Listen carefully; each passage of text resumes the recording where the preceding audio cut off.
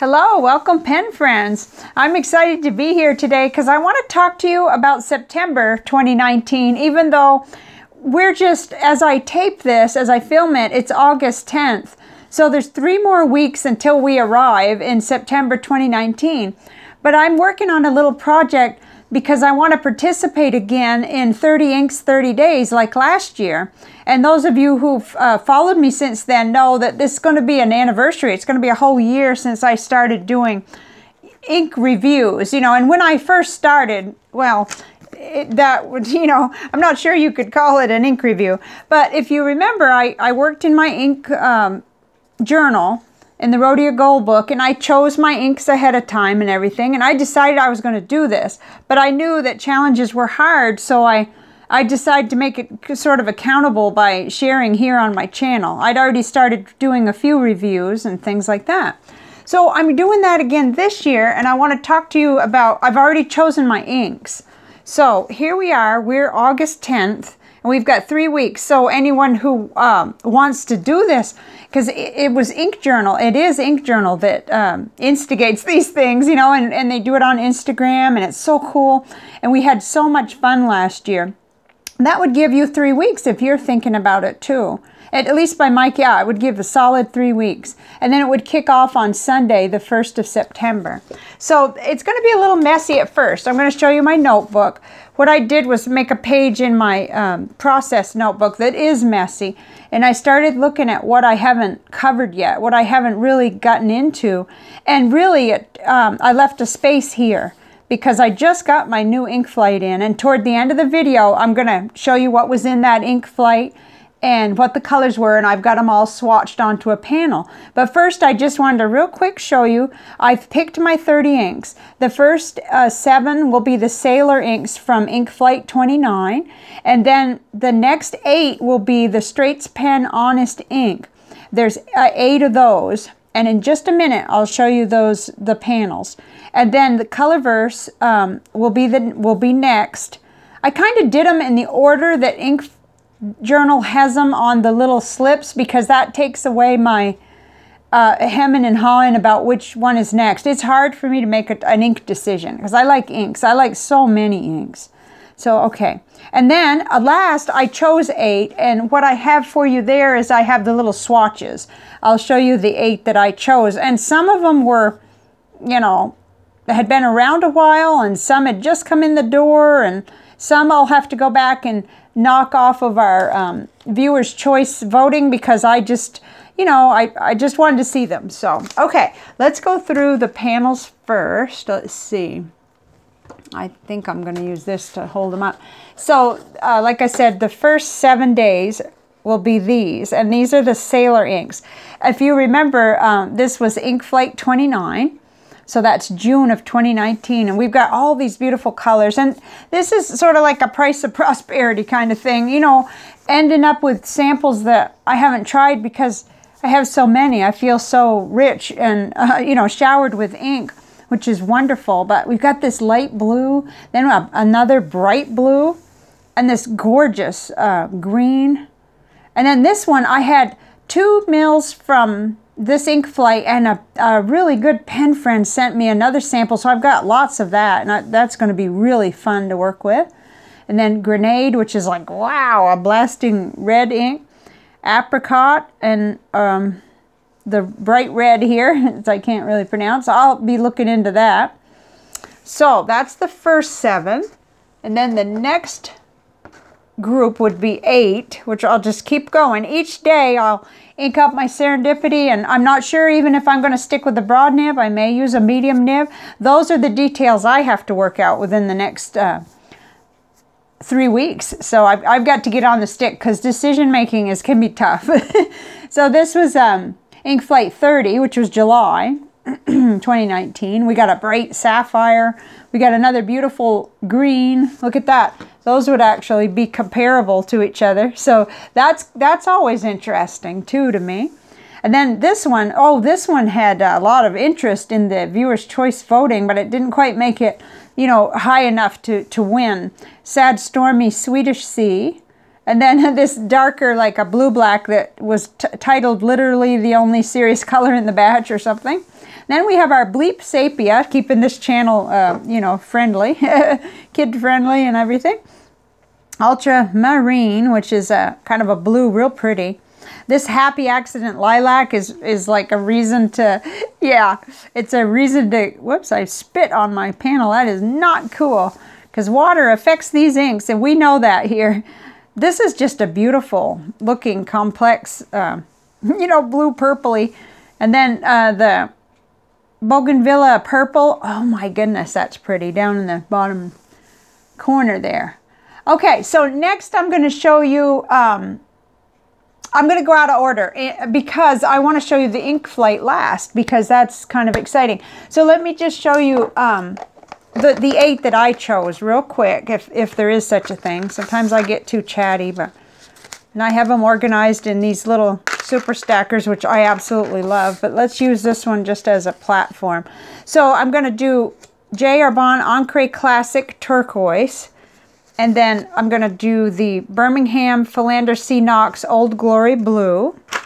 Goodness, I got stuff everywhere. Oh, Birmingham Gerbera Pink. I'm not sure. I should have looked into that first. And then the Robert Oster Netherlands Erst. Oh gosh, you know how that came in the door. I got chosen on something on Instagram that I wasn't even entered for. It was just if you followed both accounts. And I got super lucky, and I was sent that to ink, and I did a little bit of a video on that. What am I trying to say? Okay, let me use the top of this one too. That should give us another space. Okay, then I'm going to do J. Arbonne Lee de Tay. Okay, and thank you to the pen friend who helped me pronounce that. Diamine Soft Mint. I want to give that some real attention too. Oh yes, Birmingham Golden Gazette. I've been really clamoring, but you see I get projects going and series going and other things happening, and it's like, hey, how come I haven't done that one? Oh, and this one I've had a long time. This is actually, just as a note of interest, it's a tradition for me now. I want to do on the very last day of September an orange, because then we're going into the orange month, the pumpkin month of October. So that was my kind of reasoning there. But so those are the 8 I chose. Now for the next part of the video, I thought I would show you what was in Ink Flight 30, and we'll go from there. Okay, let's see here. Yeah, I want these back in there because then I could stay. I had a couple of accidents where I used ink before I reviewed it, and I don't want to do that, so I'm keeping those separate. Okay, so in our Ink Flight 31, oh my goodness, just amazing.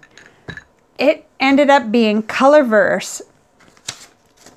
And I'm going to just read this because the tops of the colors are colored, and I do have a panel, so stick around. I'll show you the panel in a minute. It says, welcome ink travelers. We're taking a trip to Mars with this month's Colorverse Ink Flight. Made in South Korea, each ink in Season 5 is made with high purity raw materials with a carefully optimized pH level. This flight contains one of each of the 5 main colors in the season, as well as one from Season 4's Trailblazer in Space. The 7th color is an alternate ending, containing a randomly selected ink that is usually paired with a larger bottle.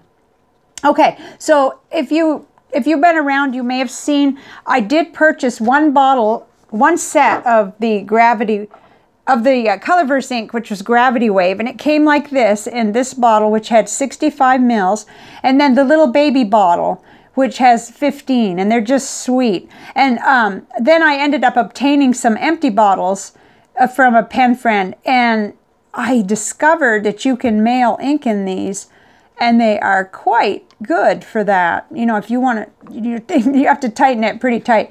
And so anyway, these are the beautiful bottles, and the packaging is just amazing. But it is expensive ink, and that's the only time that I have actually purchased a whole, bottle. That Gravity Wave just still remains one of my very favorites. So we have the inks, And I'll show you that panel in a minute, the 7 inks. And then we have a magnet, Great Minds Ink Alike. Isn't that gorgeous? Oh my goodness. Let's see if there's anything said about it. Oh, it just says, for the bonus swag, place this Great Minds Ink Alike magnet on your fridge, car, or any place magnetic to show you're part of the inky community. All right. And then the main pen goodie was the Nebula. Well, I'm going to read it because it's the Colorverse Nebula Tomoe River Notebook, and I've been exploring this notebook. It's just amazing. It's just 200 pages, 100. Okay, 100 sheets, but yeah.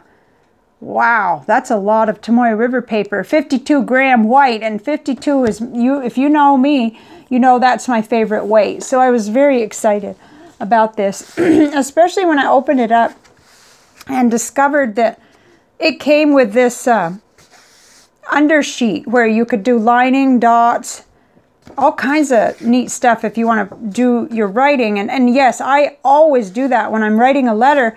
I've actually sacrificed Clairefontaine paper to put underneath, but isn't that nice? You could put it right under and then you can see. And so the way I see it, I could use this as a notebook, but I really probably will use it as pen pal paper because it's just so choice. I mean, it's just cool. And I would probably use this particular one, but it lays flat. So I think the sky's the limit. I haven't tried tearing a page out yet, but oh boy. So very, very nice. And it came with these planner stickers too, which I always love stickers. Actually, it has ink. Oh, Colorverse. Huh.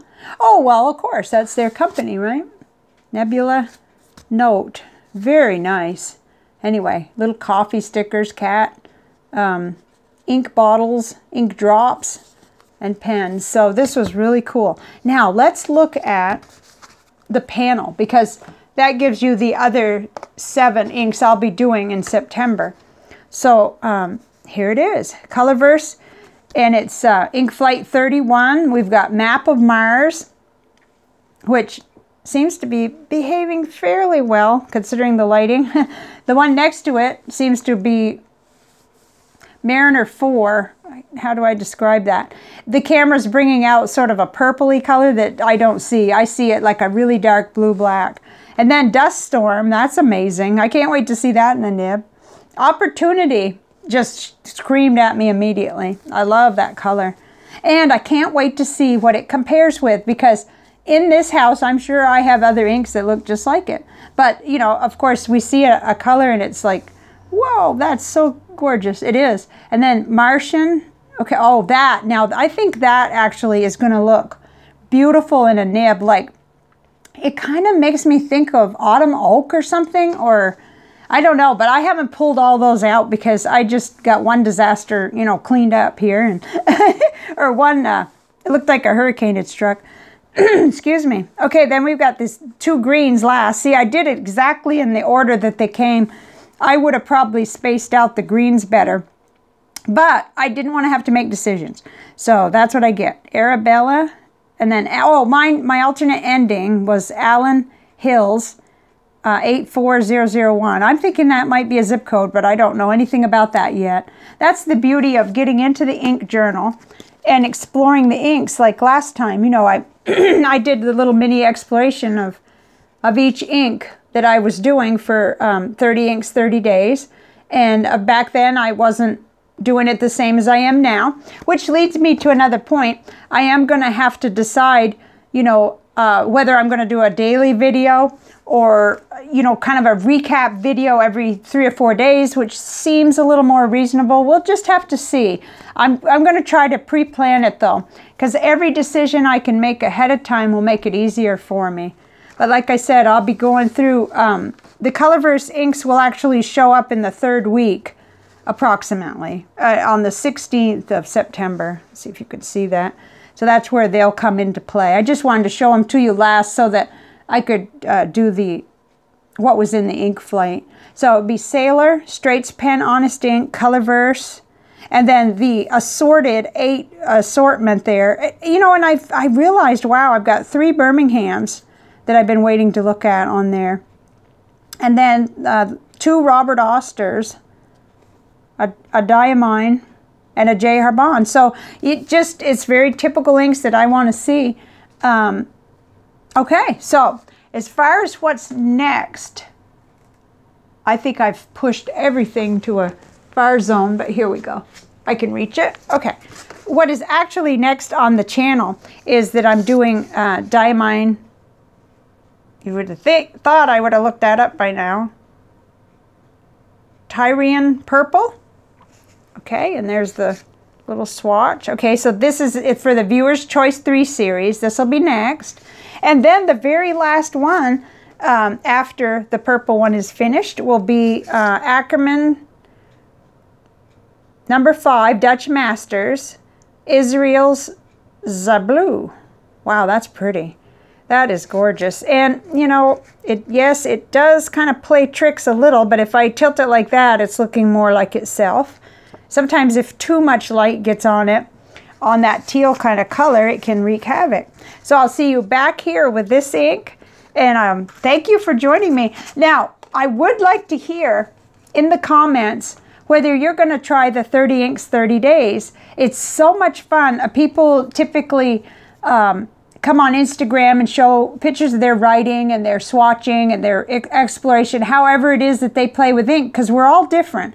Some of us like to, you know, squirt it on the paper. Some of us do little, you know, little visual journal stuff, and I do a lot of everything, pen pal writing and painting with the inks and you name it. So I'll be really interested to see how many of you are gonna just put your hand in a box, or if you're gonna choose your inks ahead. And I just find I have to make the choices ahead so that I don't sit at the desk and spend an hour choosing my ink and then, like, yeah, there's so much else going on. So I hope you enjoyed this little glimpse at all the colors that I'm going to explore in September. There's quite a bit between now and then, but 3 weeks does go fast. So I thought I'm going to share what I'm up to here, so that anybody that wants to follow along or wants to do this too can start thinking about it early. And I'm hoping, I'm super hoping that that Ink Journal will do that just like they did last year, because then everybody, it's fun to follow the hashtag. If you follow that hashtag, you can see what everybody's doing. So I think now I'm rambling. I'll see you next time, and just have a great weekend. Bye for now.